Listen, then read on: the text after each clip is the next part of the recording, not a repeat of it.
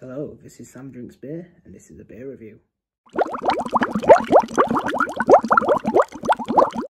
So the beer we're reviewing today is this.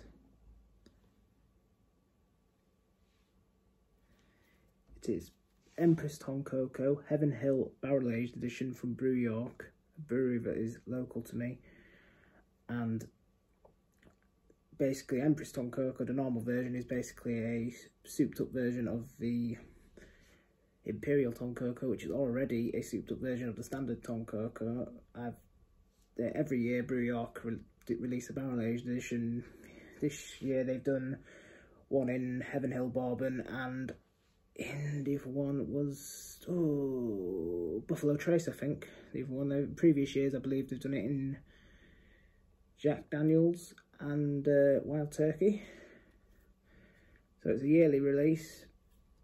I've never actually had either of the previous releases. Obviously had the standard Empress Tonkoko, I've had the standard Tonkoko and Imperial Tonkoko, and they're all great beers. So I'm really excited to try this one. I've also got the Buffalo Trace one in the fridge, but basically as 50-50 I chose this one. So let's crack it open and see how it looks.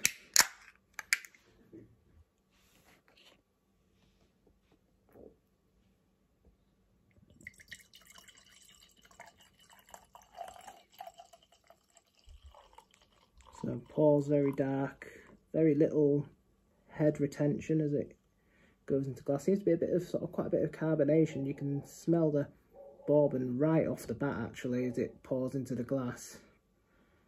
But yeah, look at that. Beautiful.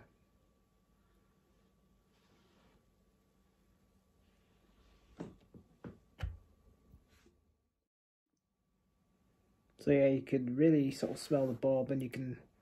There's a lot of coconut as well, a bit of chocolate on the nose.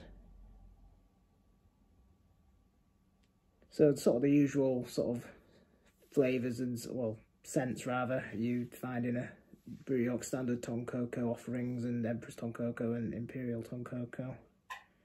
But just with that added bourbon-y sort of complexity. So I suppose the next thing to do is give it a sip.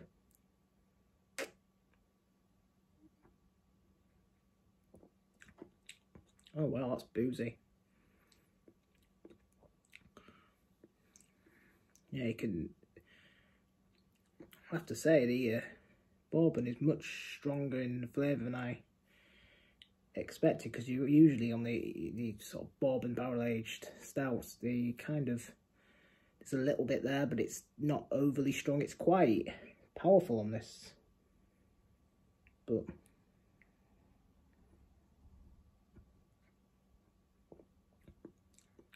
yeah, I mean, yeah, you can still taste the coconut and the usual coconut chocolate and sort of tonka beans, but with a lot more sort of booziness.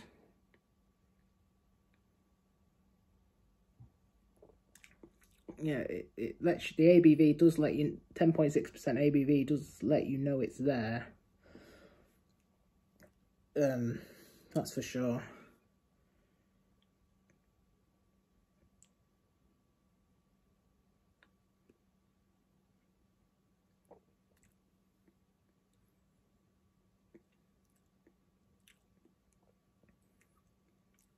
It's got a bit of sort of like a bitterness to it as well, sort of I don't know if that's sort of coming from the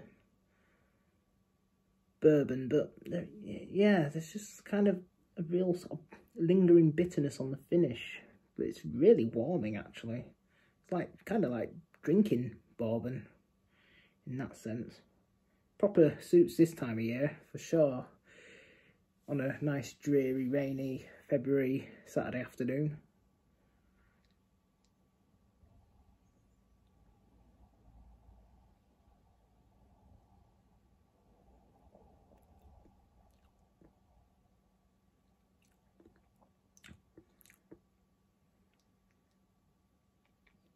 Now, Brew York have sort of been experimenting a little bit with sort of barrel aged beers over the years, but you know, they've obviously recently started doing the State of Mind series as well. They've got I've had the barrel aged cherry Tonkoko, and that was incredible.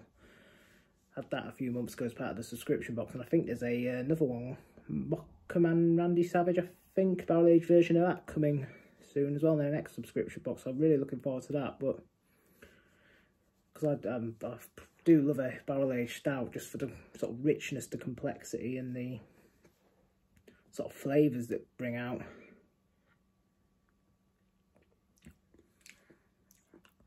Yeah, I think the Tonkin beans really sort of come through with a bit more with each sip, and sort of get that sort of coffee bitterness along with the chocolate and the coconut. I mean, it's completely different. I mean, other than obviously the similar flavour notes, it's, you know, it's a lot different to the standard Empress Tonkoko, which was just a sort of a amplified Imperial Tonkoko, really, in terms of flavour. You know, the Heaven Hill bourbon's really added a touch. I'll be interested to see. I mean, I do like my whiskies as well as my beers, so I'll be interested to see how different the Buffalo Trace one is, which I do have in the fridge. But yeah, this is yeah, it's really good actually. Once you sort of, it takes you a few sips to sort of get into it, because you know, the sort of booziness is quite harsh really, but once you sort of get used to that, the sort of the flavours of the sort of bourbon barrel aging and the coconut, tonka and chocolate sort of really come into their own. So yeah, this is excellent. I mean, I wouldn't expect any less from Brew York. I think they're a fantastic brewery, and I'm not just saying that because they're local to me, but I'm obviously a massive fan of them. So yeah, I think I also really love the can art as well, as with all their beers. Seem to have a sort of see as a fish and a cow, I think. I'm not sure. I don't know if it's sort of the fish kind of looks sort of like something sort of Japanese. Sort of. I'm not sure what the art's referencing, but possibly the Heaven Hill Bourbon brand. I'm not really aware of them, so maybe it's something to do with them. I do like about Brew York beers is they do have like a sort of a brew sheet on the back, sort of a bit of detail about the year. It says brewed and released just once a year in the barrel age, Empress Tonkoko spends 12 months in a unique selection of bourbon barrels each year.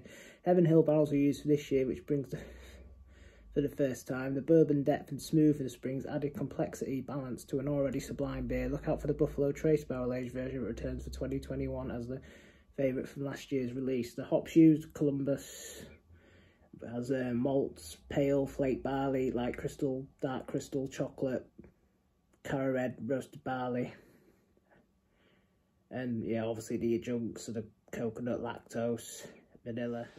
So yeah, to score this up,